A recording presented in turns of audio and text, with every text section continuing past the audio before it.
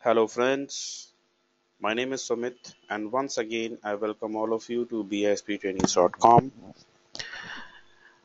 This is my third video in continuation of preparing the financial reporting in Python, and in this video I will be going to demonstrate you how can we present the company financial, net sales, net profits and profit margin in the form of a bar graph along with the line chart on top of that. So I have got a company data. That's my financial data which I have been received from the company, and I need to be present the data, the net profit and net sales and the profit margin in this graphical format, so that the CFO of a company or the business analyst of a company or the decision makers of a company, they will be easily knowing that whether they are making any profit or what, or they are going into loss. So we have got the data, and the columns in the data headings are nicely placed, like scenario, year, period. So my requirement is I need to prepare a report, I need to prepare a graph period wise by using the financial elements net profit and net sales and profit margin, and by using this column element. So basically we are going to use only three columns into it in our reports: period, financial elements and amount. So let's see how can we achieve this through Python. So first of all, I start the Python editor, and the first thing I'm going to do is I need to import the libraries into a new file. So I write here import pandas as pd, import csv, import numpy as np, import matplotlib dot pyplot as plt. So the first thing I'm going to do is I'm going to load the data, the financial data, which is in the CSV format. So I simple write data is equal to pd dot read underscore CSV, and my data is stored in my D drive, financial data dot CSV. Then I'm going to create one figure and one ax variable, because we are going to use multiple, we are going to plot the multiple bar charts in a single chart. So for this we need to create various plots, so that's why I create multiple subplots. I define this as that we are going to create multiple plots in a single plot. Then because my requirement is I need to do the grouping based on periodically, so here I create one by period equal to data dot group by and period. Then from that period I just wanted to calculate the net profit, net sales and profit margin by using the financial elements, based on the financial elements, but we are going to apply the aggregation on the amount column. So for this we are going to use the lambda expression.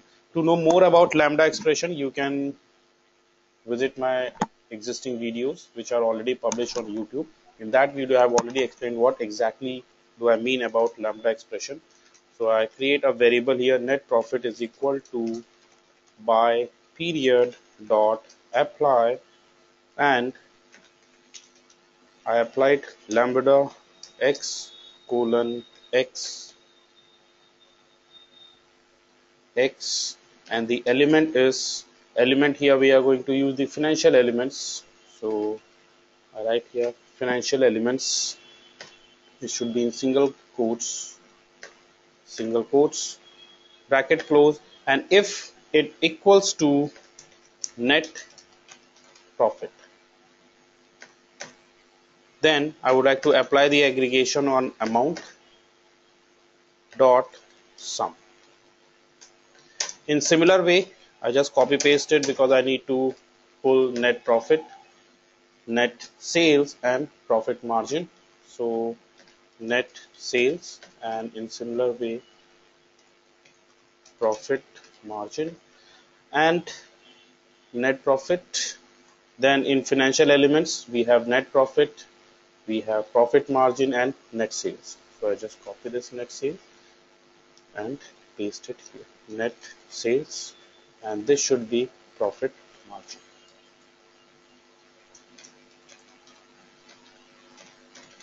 Profit. So you can see we have net sales and profit margin.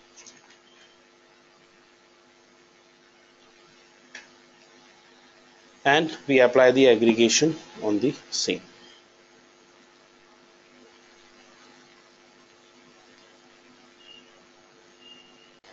Next, I need to extract the periods, the unique period. So I create unique period is equal to pd dot unique data dot period dot revel. I'm going to create index here. Index is equal to np dot range, a range, and it should be length p. Then I just define the bar width, because we are going to define the bar width as well, is equal to 0.35. What's the opacity for that? So 0.8. Now we need to define the bars here. For example, right, like we have the three, basically it's a combination of three different charts. So two are bar and one represent in the form of a line. So that's why I create here rex1 and is equal to plt dot bar. So it will plot bar. It will use index on the x-axis and net sales on y-axis. Net sales on y-axis, comma, bar underscore width. I set the bar width. Alpha is equal to opacity, and I specify the color as well. Color is equal to B. And at the same time, I assign label as well. Label is equal to net sales. In similar way, we need to create one more bar. So again, I copy this, and this I define as 2. It should be, now index should be same, but the index should be placed just next to that. It should not be overlapping. It should be next to the first graph. So that's why, and we have already defined here the bar width. So the next element, so the next bar should be the just after when the first bar finish. So, and how do we know the starting point of the second bar?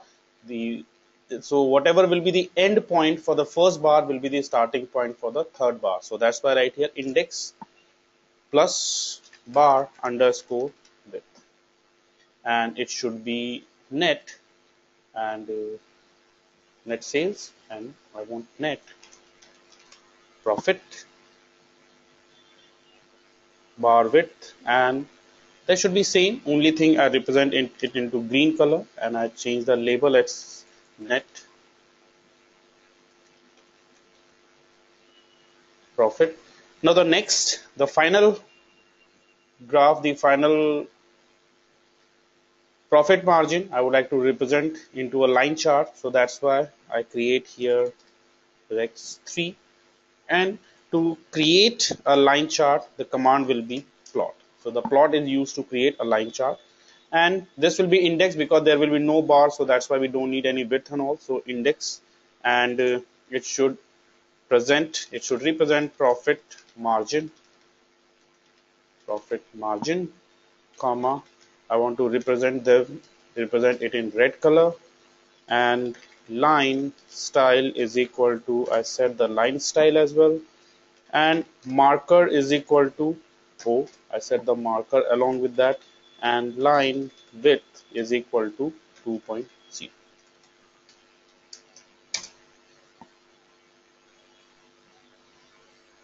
So as you can see here, we have got on x-axis, we have got month name, which represent that this data is from the January month, that's from February, that's in March. So in order to do that, we use here x-ticks, which I have already explained in previous examples as well, or in previous reports also we have done. So I write index plus bar underscore width because I want to display it in the center and period.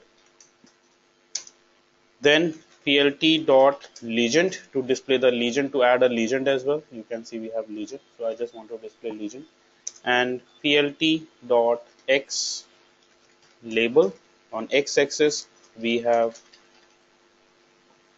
months, or I'll call it as a periods, and plt dot y label, it should be expenditure in millions, and plt dot title, I set the title as net profit versus net sales versus profit margin. You can use any title as required, whatever you want to display the title. Then I just write plt dot tight underscore layout and plt dot show. So first we save it as sales versus margin, and I'm just going to test it by pressing the F5 key. So let's test it. So I press F5 key and you can see it has been successfully loaded and the chart has been prepared, which along with the legends, and that's the title we have, that's the label on y axis, and that's the label on x axis we have. So that much sale we have done in January, and that's the profit, and that's the profit margin. So that's how we can display the profit margin, net sales, and net profit and profit margin of a company based on the data which will be provided.